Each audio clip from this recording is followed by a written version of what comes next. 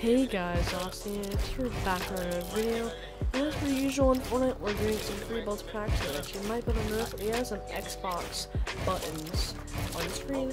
And that's because, this is what I call the Xbox experience, or the controller experience. You may or may not know, I used to play controller 6, 7, maybe even 8 months ago before I got my PC on an Xbox One. Now, I hadn't touched a controller really since then, especially on Fortnite, and, I didn't start playing keyboard until I got my PC, really. I mean, I played a little bit of keyboard on Xbox, but it really wasn't much.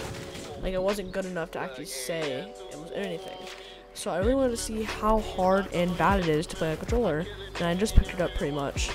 I spent a little bit of practicing off camera, but pretty much straight picked it up.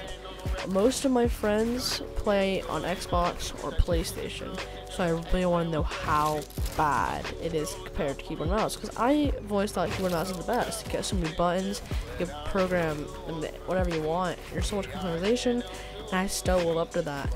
So if you guys enjoy me clapping myself pretty much in a free build on Xbox controller, then like and subscribe. It would help support the channel, and I'll see you guys in the next one. Peace.